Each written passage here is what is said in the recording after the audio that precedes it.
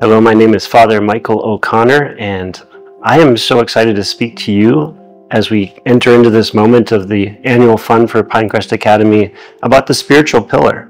As you walk across the campus, you see smiling teachers, happy kids, and I think that's all rooted in the kindness that grows out of the spiritual life that we live here.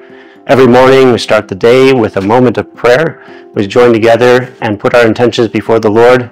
Walk across the campus again and you see chapels in every building. You see religious art on the hallways. You see the kids speaking about the things that they're doing in the classroom, maybe even bringing that home to their parents, to you.